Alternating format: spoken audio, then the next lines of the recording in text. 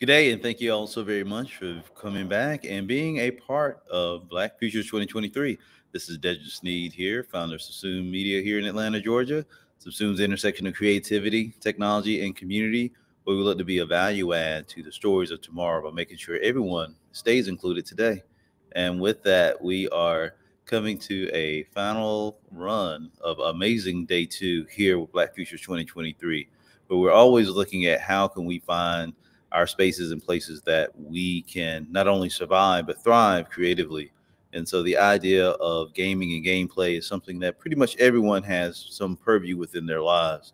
And so the idea of looking at the future of gameplay, particularly from an inclusive lens, we wanted to bring in one of the renowned world expert and all around cool kid to come around and talk to us about how do we find our space in the future of gameplay with so many components of that. I'm just going to go ahead and ask you to stage Miss Tanya DePass and from I Need Diverse Games and so many other points of our great geek culture. And it's just going to be a privilege for us to have this as a closing component of day two for Black Futures. So with that, we'll go ahead and bring Tanya to the stage. Thank you so very much. Good day. Good Hey, day. Well, hopefully hello, you're doing hello. well. Pleasure. No, absolutely. And thank you so much. I, get a chance now to meander with you here in a great way about the future of gameplay. And again, thank you so very much for coming in and sharing some time here with us. So I'd love, of course, to allow you the opportunity to introduce yourself and your many accomplishments and points of connection so that we can learn to, how we best can continue the conversation from there. Hi, everybody. My name is Tanya, also known everywhere online as Cypher of Tier. Thank you for the intro and for inviting me to come and hang out with you. Because, hey, I get to come and talk about games with other Black folks. I'm in.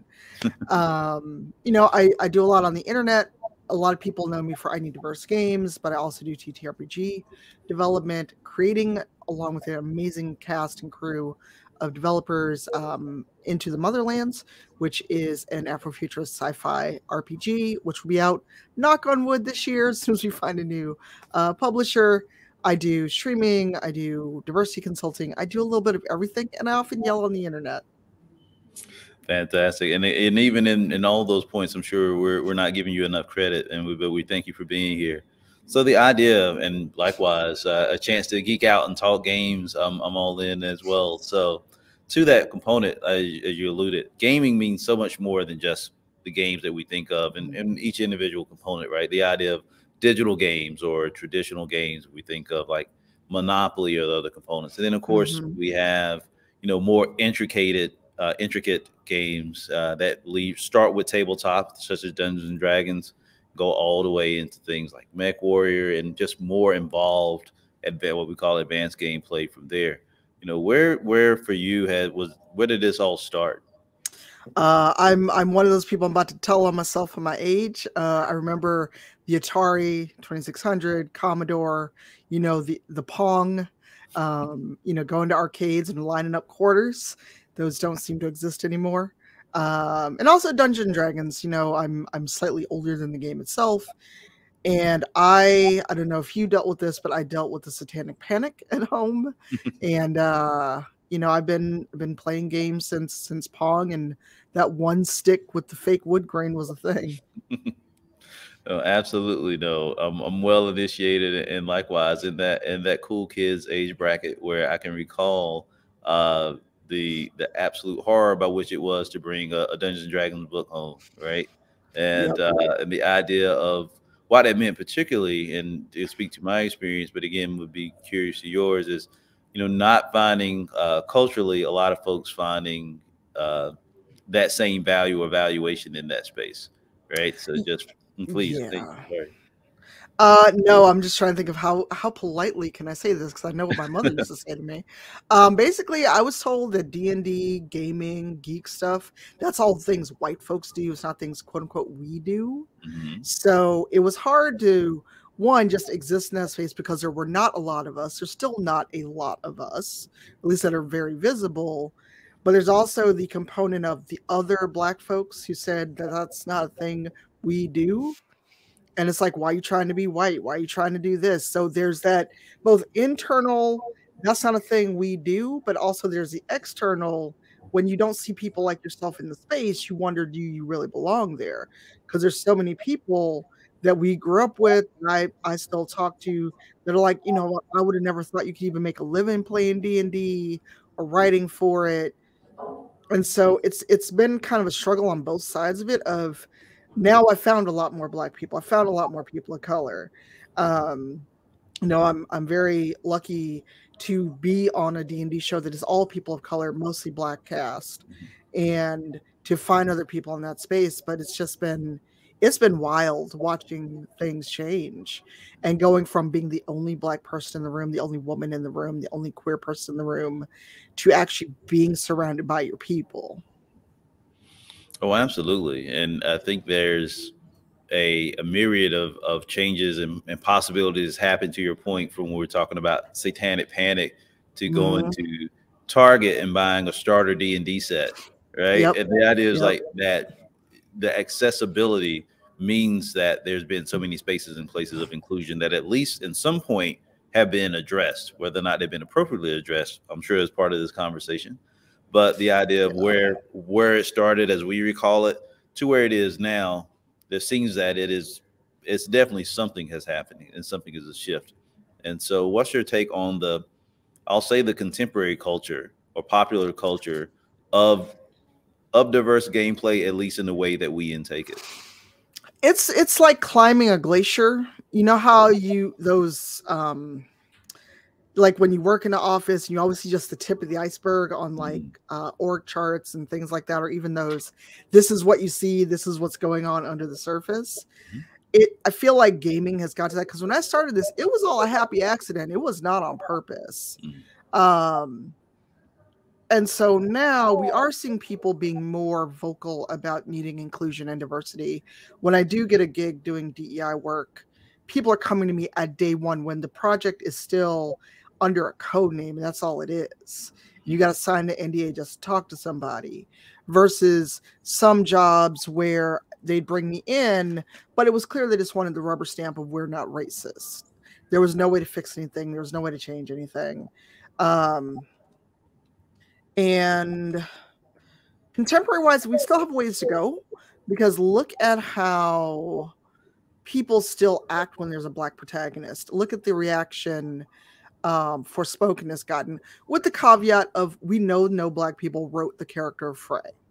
But there's also the game writing issue of, sometimes the game writing happens and then the game has to fit around the words, or vice versa. The game happens and words have to be crammed in to make it work. So without any of us knowing the back end of that, and acknowledging that there were no Black people in the writers' room, the game has still been panned ridiculously because we've got a Black female lead. I even was playing it earlier today, and someone came in, of all things to complain about was the graphics. It's like, Mhm. I'm sorry, have you not seen the graphics of this game? Of all the things you're going to complain about, but they probably were winding up to complain about the character at that point. So we've slowly like got out of the water, and we're getting to the tip of the iceberg, but we're not there yet. I think it's gonna be at least another 5 to 10 years before we get to a place where we can announce a game with a Black lead. We can announce something like Motherlands and not have people make assumptions about the game, because we dealt with so much racism and foolishness just announcing the show before we even decided to do a Kickstarter and make the game itself. That's, I would say that's I would say that's a tragedy, of course, to the idea of not even being able to build where we are now with all the advancement that we see in the gameplay space. Just understanding that a Black female protagonist, you know, be it a fantastic RPG player or a mermaid underwater, right, will cause civic unrest in some parts of this world. Mhm. I think that, obviously the gaming as it is, to me, is the solution space, right? Where we figure it out in gaming, I think we see that it can translate and be comprehended in other components.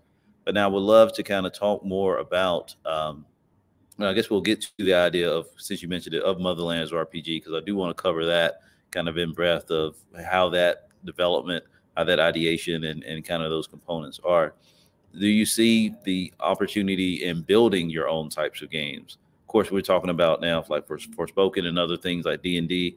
These are properties and spaces that are already built out and exist. So the idea of gameplay and being able to design and develop obviously is a space in your expertise as well. So then knowing and addressing the problems that we see right now, then how did Motherlands as an idea come to be? So Motherlands itself came about through a collaboration with Twitch. So the stream show happened first, and I was pitching some things to Twitch, and of course I pitched some D&D, I pitched some other stuff. They said, well, the market's saturated with D&D. What about something else? And I tried to pitch Star Trek, but I guess there were licensing things going on, and they're like, let's not touch that. Could be weird. So what about telling your own story? And I was like, okay, I guess. Um, Mhm. and along with B. Dave Walters, we sat down and came up with a few ideas, decided what would work, and then we did one of those calendar things of, if we have to produce 12 episodes by the end of the calendar year, we need to start very soon. So we came up with our idea.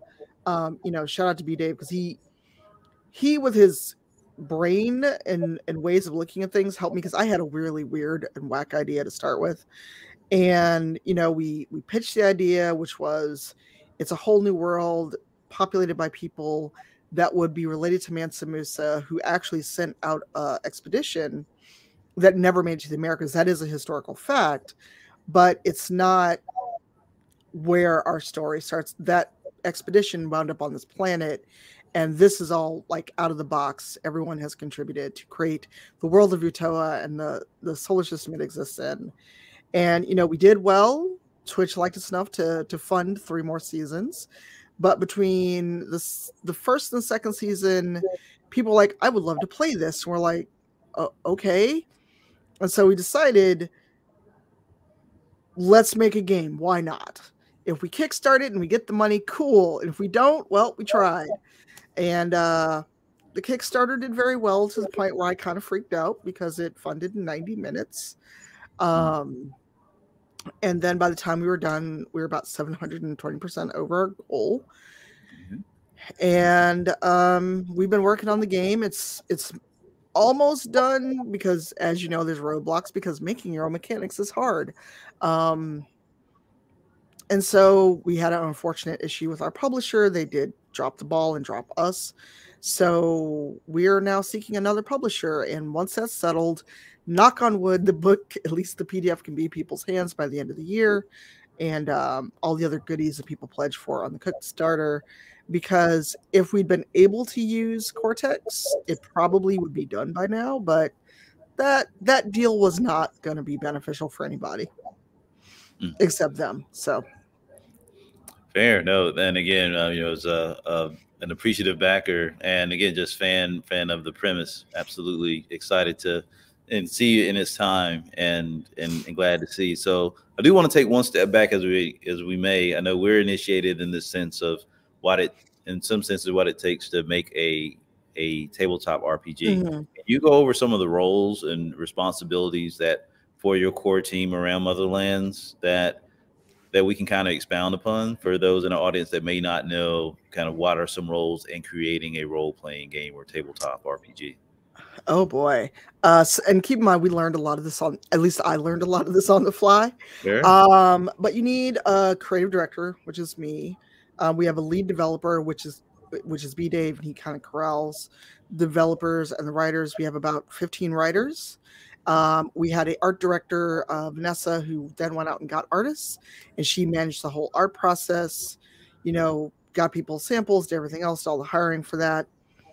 And then we've got someone who's going to do layout, and we have someone who did maps. We actually found Aaron Radney, who does cartography, which I didn't think we were able to get a Black person to do cartography, because it's going to sound weird. And all the time I've been doing D&D and other stuff, I'd not found a person of color who did maps.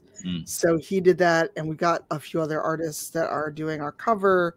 And so there's artists, there's lead artist / art director, lead developer, writer. We don't like differentiate between senior or junior. Like you all are writing, just write. Um, Cartographer, and then layout and design. Oh, great, and thank you for that clarification. And I wanted to kind of expound on that because again, we're talking about gameplay. A lot of these same roles are the same ones that we look at in video games. So the idea of creative director, art director, narrative writer, also being able to game mechanics and design. A lot of Mm-hmm. that's synonymous across gaming, just in some. So again, where I felt like you're again the right person to talk about where when we're thinking about gameplay, whether or not it's digital or whether it's physical or something in between, that a Mm-hmm. lot of those same roles are there. But that also means those same roles may have opportunities in finding inclusive people to fill them, or also be appreciative of those cultures that they may try to expound upon. Yeah, and one role that I forgot was our mechanics because once we decided not to go with Cortex, we need someone to make the game work. Because that's the thing, no matter whether it's a video game or tabletop or a board game, you can have the setting and you can, lay whatever you want on top of the mechanics, but you need a way for the game to work and be fun, especially with a tabletop, to not have power creep, scope creep of either I'm so weak early on in the beginning, anything can kill my character, to at level 20, I'm a demigod and nothing can touch me. And you basically have to, bring in Superman to have an equitable fight. So there's so many things in which it's hard to balance all of that, and that's what a lot of people I think don't understand because they're used to the way things are done, and they don't think about the way things should be done or things can change. Hmm. That's fair, and I think that change really again kind of gets back to the crux of the opportunities that we may see in some spaces. That, but again, that for your team, particularly with Motherlands, and I know of your work, are champion to clarify and advance as best as possible. So with that, it always, and I kind of say it just as a fan and as a person in the space, it always seems to strike me odd that we can imagine dragons and all these other fantastic creatures, but we cannot imagine black people in spaces of equality in fantastic spaces. Do you think that? I don't know why that is, and I really just say that to say it seems like again the way that tabletop RPGs and gaming in general comes up with narratives, it seems that Hmm. it's based off of course, Eurocentric folklore, which a lot of times ends up being, some root or derivative of Arthurian legend, or again, tradition, Greek, Roman god, and pantheon Yeah. spaces like that, or as we may see in some movies, like a reimagined space of, let's say, like Kemetic Egypt, right? That may or may not be as culturally accurate as some may protect, but again, maybe from a English, Oxford interpretation of what Egypt might have been seems to be what makes it the screen, what makes it the games, what makes it to popular culture. Now, with that, is there any space of kind of consideration that you've seen again as a consultant that at least is some point of the narrative, or do you see in a majority of policy seems to be that more of the same is still good?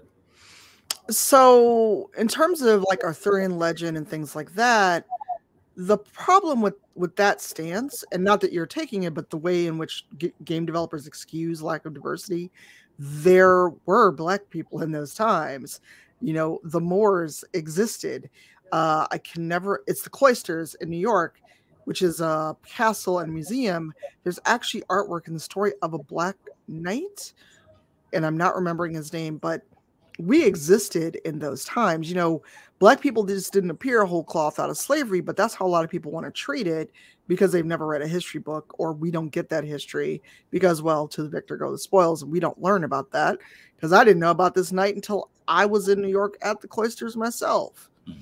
I think there are people working on the inside of studios to make it better. Not all studios, because a project that I'm hopefully going to onboard on soon, they are thinking about their protagonist and antagonist and wanting to do it right, and making sure that while they create an antagonist that could be seen as, oh, you're just making X into a antagonist or a villain because that's super easy. They're trying to make sure that it's done with care, and they're making sure that it's done well. So anyone who tries to go, but historical accuracy, they are just being lazy. I'm just gonna say it. It's some straight up lazy racism when you can have a Scottish accent dwarf, or I don't know, a guy who's a mutant and white hair and yellow cat eyes, but you can't imagine anybody brown. And yes, I'm talking about The Witcher. I was trying to be subtle, but why be subtle? Um, we do hear about the brown skinned people in the Witcher universe, but not until you do some DLC. And if you don't do this DLC, you never learn about them, and you see them, and then they're caricatures. They're not even done well. So there are some studios which are doing things well, but they're few and far between, and then they don't talk about it because a lot of times if they bring in a consultant early, or they hire, a lot of times you're under NDA, you can't say anything until the game is out. And sometimes you're brought in before things are even announced and it's still under a code name. So, I will give credit where credit is due, and I know people have problems with Ubisoft, but all the times I've worked with them, they were doing the right thing early, and they're considering that. But when you get things like Crusader Kings, and where it's still like all white people in Europe, we existed back then. We were knights and things like that. So at that point, I'm just going to call it what it is. It's lazy racism if you can imagine all this other stuff, but not people of color. I agree. I mean, I think that's just really to the crux of what it is. It's Mm-hmm. just it is that. So the idea of being able to build more spaces that are spaces of inclusion. And again, I want to make sure, of course, as we speak about Black Futures Month and Black and inclusion in this space, the narrative is not just of color, right? We want it to be of of self determination, and all the other Mm-hmm. myriads of spaces, whether that's neurodiversity, whether in queer positivity, as well as accessibility and use of tools and materials that for game interactivity. So we'll make sure we clarify that as component, Mm-hmm. because all of those encompass Yeah. blackness and should be appreciated, for what they are. Yeah. But at the same time, so how do we start building on that, building that table, and not the table just of inclusion, but of equitable space where our stories don't seem to, our stories are inherently valued by the gaming community in some. So in terms of equity, it's getting people to the table and not just saying, here's some wood, go build your own. Because and I know that when you build your own table, everybody that didn't want you to have a seat at the big table, it's already there and overcrowded, they also want to take a spot at the new table that you're building. So the long short of it is money, because I don't know if you've ever been the Game Developer Conference, GDC. It's like the thing to go to no matter your level in the industry. And it costs $2,000 just to get a badge for the week. Not many people got $2,000 before you've booked a flight, hotel, anything like that to go to GDC. And a lot of times studios won't send you if you're not speaking. So if depending on the money you're making, you may not be able to afford it, even though you're in the industry. And a lot of times programs that are supposed to help people are a one-time only deal. Like they'll help you get to GDC once, or they'll help you get to like Indiecade once, or they'll do a code camp. The equity needs to be, we've built a table, we've annexed the table that exists, we've given you a spot, and we're going to help you. And we're not just going to go, here's our diversity hire, good luck, because so many people wind up being the only person of color in the studio. They wind up being the only out queer person, the only femme person, the only trans person, I shouldn't say openly, but visibly disabled. And then they become the, other duties as assigned becomes they're now the in-house diversity person when it's not what they signed up for. So it's supporting people, it's helping them, increase their skills, improve their skills, become seniors, become leads. Um, Or if somebody says, I'm going to make my own studio, basically helping them with the funding, helping them with it so they succeed. Because too many times we hear, go build your own, go do your own thing. But then we do, as I'm sure you know, then it's not like that. Why are you discriminating? Where are the white people? And it's like, y'all got every studio under the sun. Let me have this small thing and support each other. And this is gonna probably get me in trouble with some people, depending on who's watching.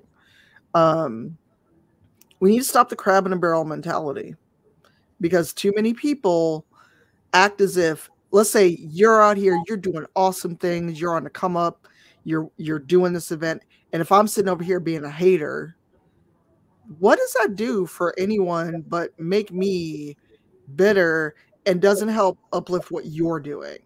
Because your success and other Black people's success does not take away from what you're doing. And I'm saying you, not you personally, for anyone who's watching. We need to get rid of the hater crab in a barrel mentality that I've seen with so many other Black creators. And that's, not like everybody's doing it, but I've seen it enough to know it's there. So uplifting each other, finding ways. If somebody is on Twitter going, hey, I really want to make a game, I don't even know where to start, answering that person out, mentorship. But the long and the short of it is money and resources. That's going to help people the most. Agreed. And to that, there's some agree. There's a economic component that just can't be overstated, right? That when you're asking somebody to make something literally out of nothing, right? And then to your point, even if you get to that point and somehow will it, and that was something we spoke with Mr. Goff about, the idea of you're making the impossible possible. And then it's, well, we didn't think you were going to do that, so now let us come in and change, rearrange, or commodify what you just did, and really eventually exclude you out of your own space. That again, you have to kind of carve by hand. And so that's, again, not to say that that's the way of corporate spaces. And again, because gaming in its core, and I don't want to get too far off of it, is supposed to be a space of inclusion, right? The idea of you sitting at a tabletop with friends and escaping the problems of the real world and rolling a d20, right? The idea is like, this is our break from all the other components of this. Or you and I picking up two controllers or logging in, into a server and playing a game with two avatars. That's supposed to erase all of these things, at least in the short term. But we've seen now, of course, the advent of gaming, and gaming from those old hobby store days to, again, where we can get these games at Target or go on a Kickstarter and raise millions of dollars. Now we found a lot of those corporate opportunities, to say it nicely, creeping into the fandoms and spaces that were supposed to be safe spaces from it. Yeah, and the hard part is, and since you brought up Kickstarter, what I've realized and what I've seen is that people have gone from treating Kickstarter as a way of, I've got this dope idea, this is my way to try to fund it, to treating it like a pre-order store. And that's not how it works, because sometimes you try to fund something and it just doesn't work out, or things take longer, especially with the pandemic happening, shipping issues, and people really act like they're supposed to get 2-day Amazon shipping when they do a Kickstarter or support one. Yep, I do think that narrative's there, and having been on and consulted with and done several Kickstarters, I can simply testify that that is much of the space now. And again, I think, just like we talk about with gaming, I think there was a space of innocence with his first component. That, again, it was, hey, I'm this person, I don't have the money for this, or we don't have the money for this, but wouldn't it be cool if? And I think there was an appreciation of the artistry it takes to make a game, right? So I think that's also something that we can talk to it in a moment, is that it does take talent. This isn't just something that can be done, can be willed into it, whether that's the art on the box, whether it's the game, the design of the game, what in this mechanics makes this different or more unique than the other. And really, how does this play either as an individual, as a friend? That's long-term sustainable spaces. But I think now, and part of that has been that we've seen larger studios move into those crowdfunding spaces, because it is instant access to them, that, you know, I can make this game in 6 weeks. But to your point, it becomes more of a pre-order because there's no story outside of we have a product and we'd love to get it to you. Now, mind you, I still throw my dollars at those too, but there's only a finite amount of resources that then if there's an independent studio, truly independent, that's relying on my time, my attention, and my money to get that first idea off the ground. As you say, like, you know, they're trying to build their table, then it's easy to get overshadowed. And so I think that's also a Mhm. component that, and again, we can talk this is the next step of where do we best find inclusive games? Where do we find spaces and not to use the word safe space, but I'm just say it, safe spaces for us to build, appreciate, and connect with each other. Do those exist in enough quantity and quality that we can name them or we can find a way to continue to support them? I think the spaces are there, but they're getting harder to find. And this is where, I have a little bit of a moment about Twitter because I wouldn't be sitting here now if it were not for the community that was on Twitter at the time. I Need Diverse Games became a hashtag that went viral and people saw it. The power of Twitter at that point was still mostly for the good. But today, if you want to try to use Twitter, your tweets are probably being suppressed if you're not paying for Twitter Blue, if you don't already have a check mark. And then if you do have a check mark because you were already paying for Twitter Blue for those things, people may look at you funny because you got a check mark you basically paid for. Um, and the spaces are there and it's knowing where to look. But it's also, and this is me being a pessimist, remembering that not all folk are kinfolk and remembering that go into this with high hopes, but not surprised if you're disappointed. And that may sound a little bitter and downy, but every time it's kind of like a without fail. Every time that you think this is it, I found like the golden apple of my people and games. There's always that one person that messes it up for everybody. But I would say, trite as it sounds, Google. There's what you're doing. There's I Need Diverse Games. There's Black Girl Gamers. There's NNE Saga, which is over in the UK. There's POC in tech. Looking for Black people in games or Black game devs, and there's actually like a Black game devs group in the IGDA, which is the International Game Developer Association, where you are collaborating with people that are in the industry, hoping to get in the industry. And if you're a student, there's a student rate you can join before you officially got a job in the industry. So looking up the special interest groups in IGDA, following people on Twitter that are talking about this, do an advanced search. Granted, for as long as Twitter works, who knows how long. We're still secure enough to use. But Googling just groups or DEI groups in your country, because we're both in the US. There's a lot of people doing work globally about DEI. And those conversations are going to look far different in a place like the UK or Japan or Costa Rica or somewhere that is not the US. And I think we also need to remember that DEI is not just race.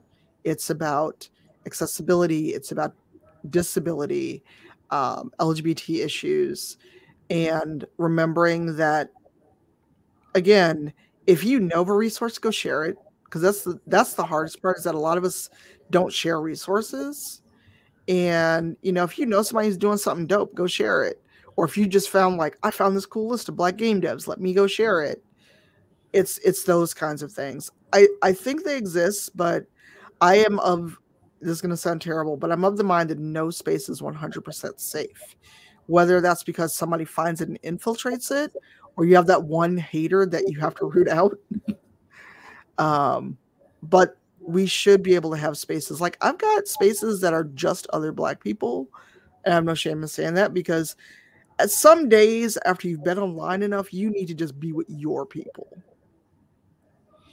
Absolutely. And I don't think in saying your people in that sense, and we see it across most cultures, across most, gamuts and stripes of life, that there is an appreciation and a disarming that can happen, among like, like-minded, like like culture or like experienced folks. So I think that is absolutely a necessary space to renew your energy to take on the rest of these spaces. And I think if anything, the connected way that we in contemporary ways live, right? We all live online. You know, we have an online life, we have a in real world life, but the idea is that we have so many more avenues and access to us that again we wear down so much easier than I think we used to. I mean, I can of course think to again those good old fashioned tabletop days of it was just pencil Mhm. and paper and friends. But now Yeah. my idea of gaming things is logging onto a server and spending all evening and afternoon, trying to play a game and trying to also, dodge bullets and dodge the N word at the same time, right? And Yep. so Yep. that's the part of that experience when we're talking about like the future of gameplay that has to now be attributed to it. Because now, like you say, we have a global perspective of DEI, particularly in gaming, because gaming's now launch and appreciate a global audience. And so again, kind of outside of and in complement, but also in contrast to just having it being a racial component, I think it's a component where everyone's trying to bring all these communities together to experience their product, their experience, their game. And so in that and bringing all these people together, we're bringing all of the social components of that. And because we see that most of the popular games, if we think digitally like a Fortnite or tabletop like Dungeons and Dragons. Their appeal is that we want to appeal to everyone. So when you appeal to everyone, I think it is even more imperative, as you say, to bring in those experts to make sure that you're at least doing the due diligence up front, Mhm. not as a after effect or a compliment or a CYA for another faux pas or issue that may come up. Yeah, and that's the hard part because, in a realistic world, you're not gonna make everybody happy.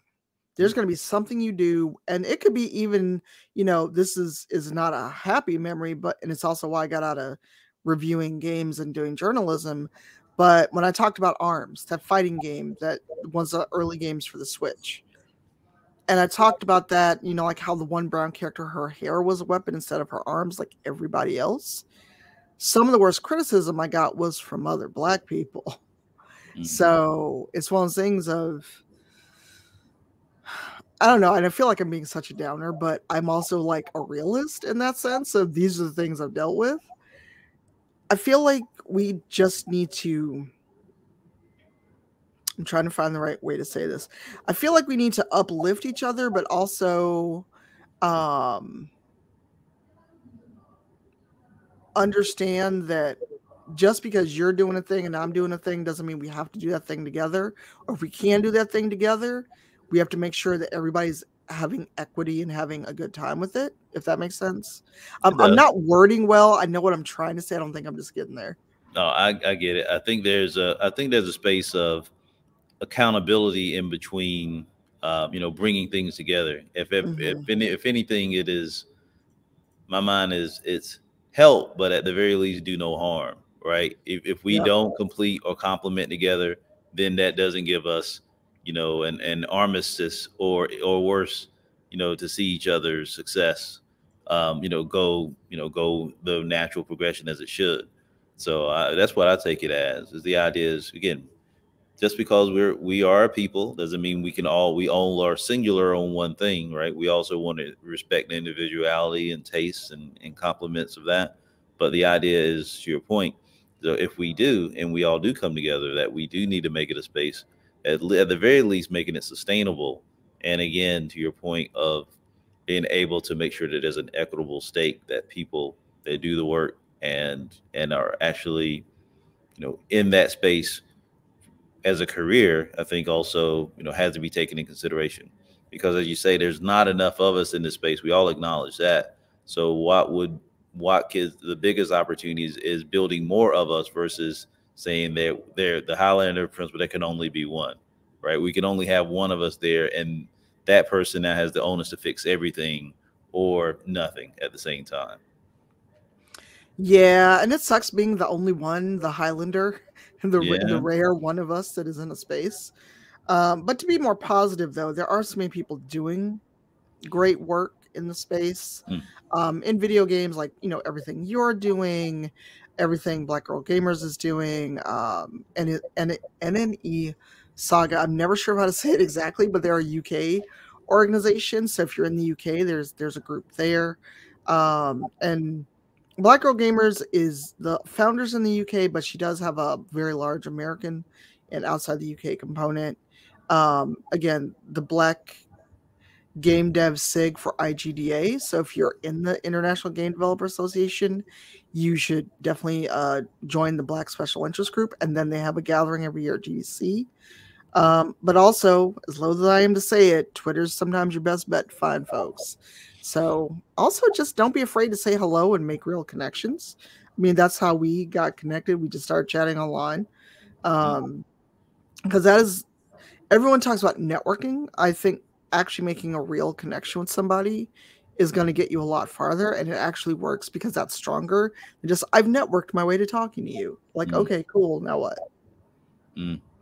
Too true, too true. And I want to thinking back. I want to give a shout out to Africa Comicade as well as Xbox Africa. With a couple of spaces that likewise are on the continent doing fine things, not only just in traditional video games, but also in the tabletop spaces as well. And as you Mhm. say, I think it is that we just as as fans and as creators, we just have to do the due diligence of looking for those people and those projects and opportunities that we want to see and support. So I think Mhm. that's a great call out there for sure. Now, I want to open this up here in our last 10 minutes or so. Of course, that if you have a comment or question, by all means, feel free to drop it in the chat. But I think in that good sense that talking about the future of gameplay means that there are there are games in the present, whether tabletop or what have you, that we get a chance to enjoy. So I'd love to know, Mhm. like, what are you playing now? Right? The idea that you have a great access and purview, and again, sometimes well ahead of all the rest of us in these spaces. Let's What are you see. vibing with right now? Video game wise, Baldur's Gate 3. It's early access. Um, because I'm a big, it's tied to D&D. I'm a big D&D fan, but the latest patch gave us so much extra content. I'm having a blast kind of running through it. Forspoken, with the disclosure that I do know some of the people who worked on it. I'm finding it interesting because of all the complaints I've heard about it, about how Frey cusses too much. But yet we have games where the white bro cusses way more than she does.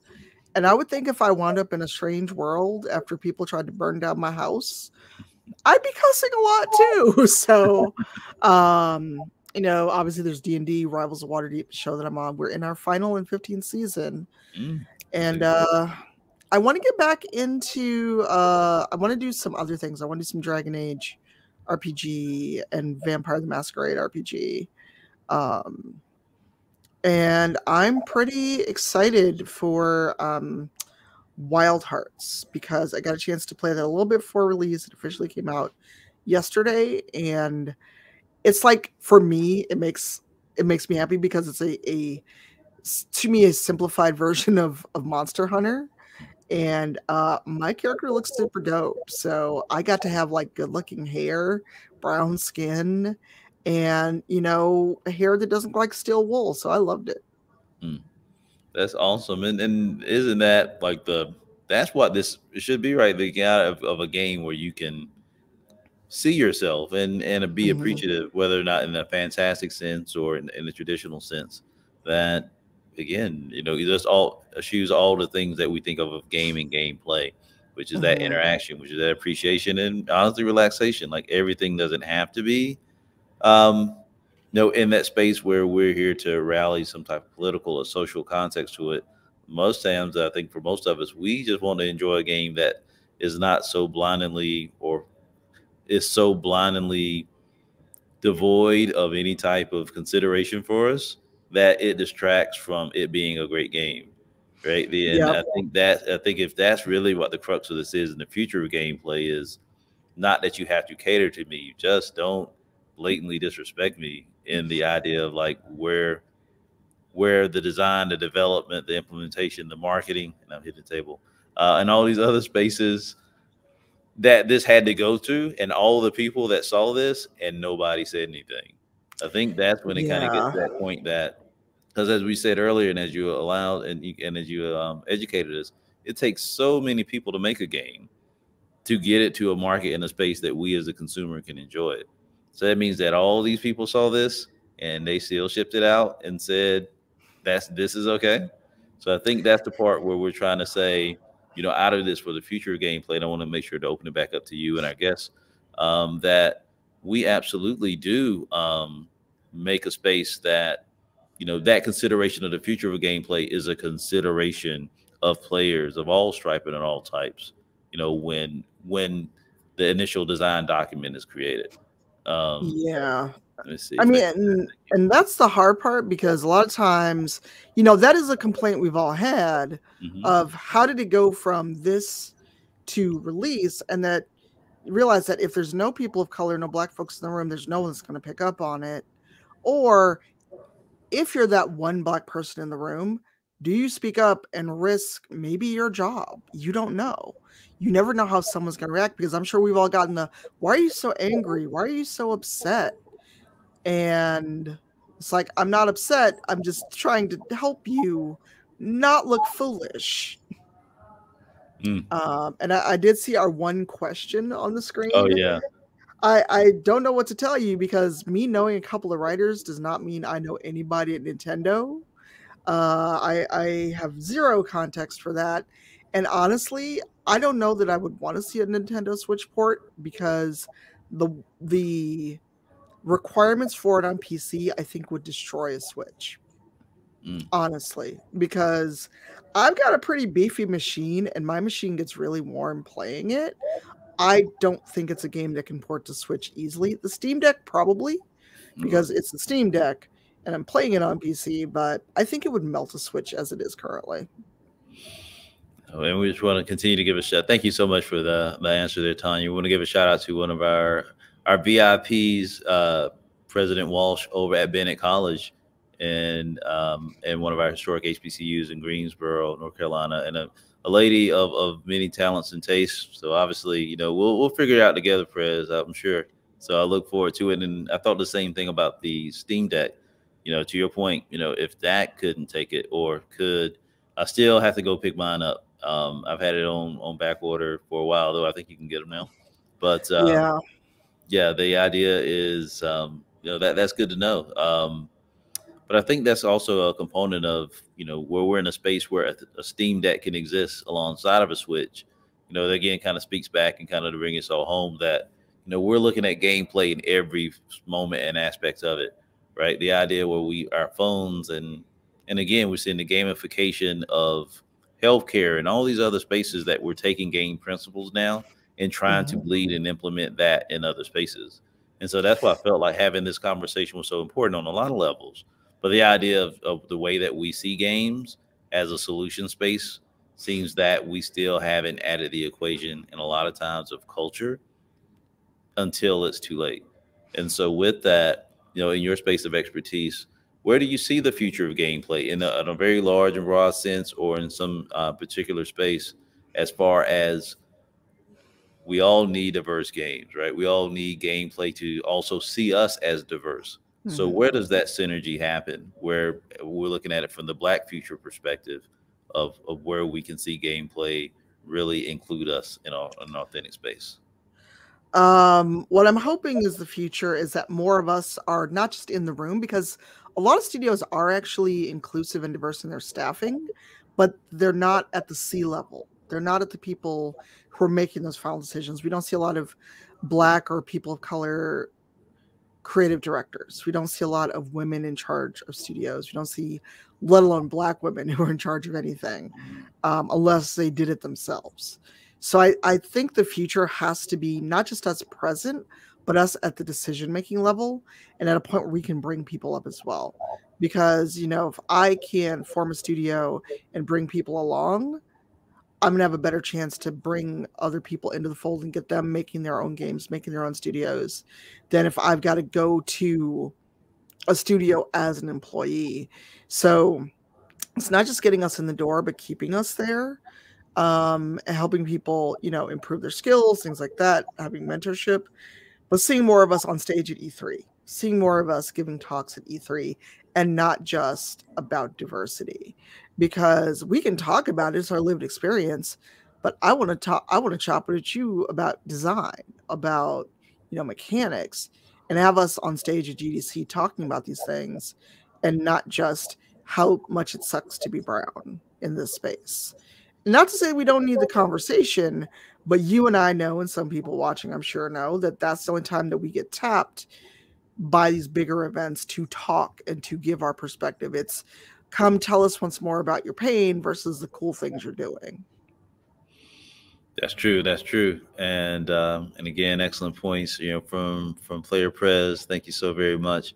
And I couldn't agree more. I mean, it's just pretty much in sum that the appreciation and authenticity of our expertise, not only in the gameplay component, but I think as you say, like in the relationship of now of games as well as the culture that around gameplay has to be a 365 involvement, right? It can't be a Mm, special, special opportunity. And to your point, where we see it as such, right, or feel it as such, or really the recompense of whatever your actions are, come to that same conclusion.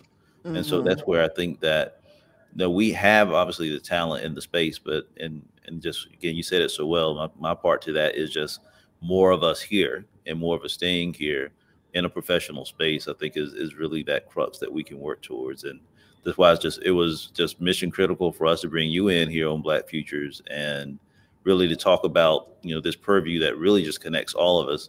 The idea of games, right? The idea is that is for me, and again, I'll close my ramble, is that I just see gameplay just an integral part of the way that the world will interpret the world and the world interprets us.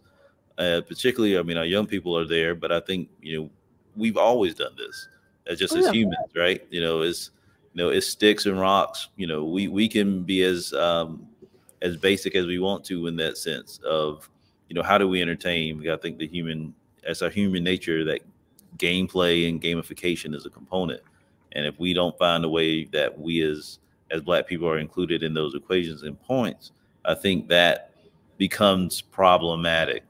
Not only just from the fun things that we're talking about, video games, but then we're talking about things like machine learning that learn off games, right? Learn from gameplay and same mm-hmm. game mechanics. So then that's where now, and this is where I see it, that we just have to be in the space. But all that to say, Yeah. you know, seeing you in this space has always been an inspiration. So I just want to say that to you, here and now, that we want to give you your flowers because I know that you do the Well, work thank and you've you. done it in a constant and consistent and professional basis. And I no, just try. no, you do well. You do more than well. So no, we appreciate you for that. But I think that's just kind of our space when we look at the Black future of gameplay. That the idea is that we're still in the game, right? And that we had the chance to, be the rules of our own. And so that's why I just feel empowered and just appreciative. And so I'm sure for our community soon, we just say thank you, and Well, appreciate you thank being you. here. So we'll kind of close in some to say, how can we find you? How can we support you and find the things to come? So like I said, um all of my socials are Cypher of Tears, CYPHEROFTYR. That's where you can find me on Twitch, Twitter, and if you like D&D, I'm on Rivals Waterdeep, which is twitch.tv/Rivals Waterdeep. We're finishing up our 15th and final season, and we're going on 5 years of this show. We did fund our last season through crowdfunding because, well, Watsy said no more money for you. So if you've got a Twitch sub or just want to throw us some funds to make this last season more epic, you can find us on twitch.tv Rivals Waterdeep or twitter.com Rivals Waterdeep because OF did not fit. And yeah, and then I've got a Patreon, I've got Coffee, I've got Twitch, and I do way too much. So if you find me online, say hi, say you read this talk, and I'm glad for everybody who was hanging out. Thank you so much, and just want to give a shout out to our mutual friend that does too much, the lovely and talented Tanya Woods, Yes. Real Bills, likewise, who is an integral part not only of this show but just a good human being, all in some. So, in that, we just want to say thank you to her as well, And again, just we appreciate you so very much, and I'm sure we'll have some time in our shared future to connect again. Thank you, and thanks for inviting me. I hope everybody has had a great day of programming. And thanks to everybody in the chat who's been engaged, and Player Prez for asking questions. Oh yeah, Player Prez is an awesome folks. Appreciate you. Thanks so much, Tanya. So No again, y'all, problem. Tanya the pass of I Need Diverse Games, of so many of the spaces and components of the game world and game development spaces that we get a chance to enjoy, sharing her vision of the future of gameplay. And so with that, we're going to set and oh yes, let me just say yes. Tanya Woods is a goddess, absolutely. So we want to again give flowers to Madam Woods for sure. And so with that, I just want to just kind of conclude and take a moment of introspect of what we've had here, and let's see. I just want to make sure we have everything up and set because we're concluding day 2 here of the stream, but I want to make sure that we also want to share and just kind of take a moment to bring and see if I can bring it to our stage. See if we may bring in our next part of our event because even though the live stream is going to stop here in just a little bit, I want to make sure that we include you all in an amazing new component in space that we have here. Let us see. I'm going to bring it to the back and see if I can bring us in on this space. It is spatial.io, and let me see if I can do it from my space here. Dot dot dot. It is not letting me, so I am going to. We'll leave it back in the back end, but in the idea of we have a space with spatial.io. We have a new metaverse space that we've just transformed into a new Wakanda space. You'll be able to come and chat with a couple of hundred of us online in the space and place of our future vision. Um, I'd click present and then share tab. There we go. Let me see if I can deal with that. Oh, I'll bother with that in a minute. I'll leave it as a drive in, and for sure, we'll make those connections here.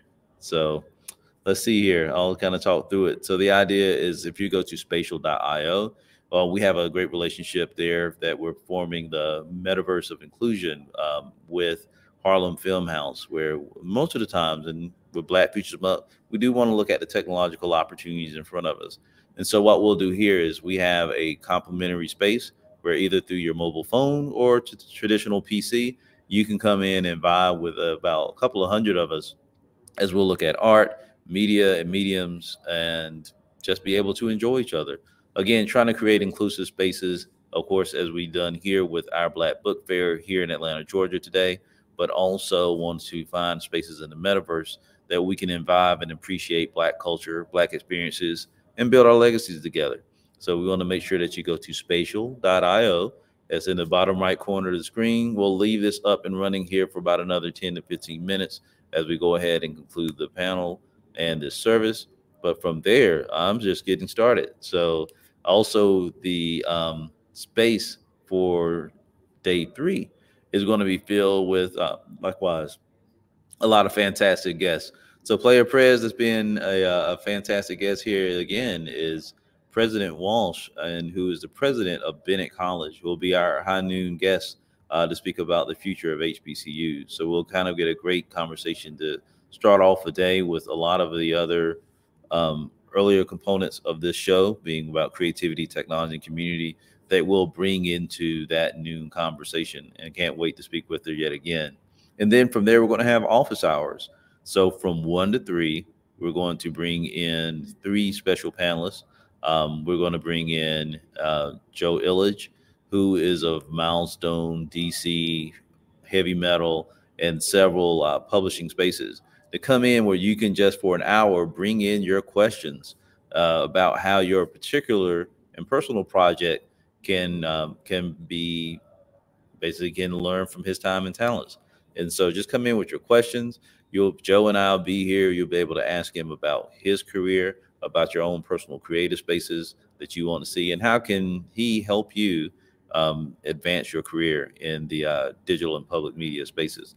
Then from there, we have LaDawn Jones, who is an intellectual property lawyer. And so if you have questions about copyright, IP, or again, just legal spaces about your own creative work, we're going to have a pro bono hour for that. And then we'll conclude with Tonya Ransom of Blacklight Podcast. So for a lot of places, podcasting is a way to get your brand and your space exposed and be able to reach your audiences.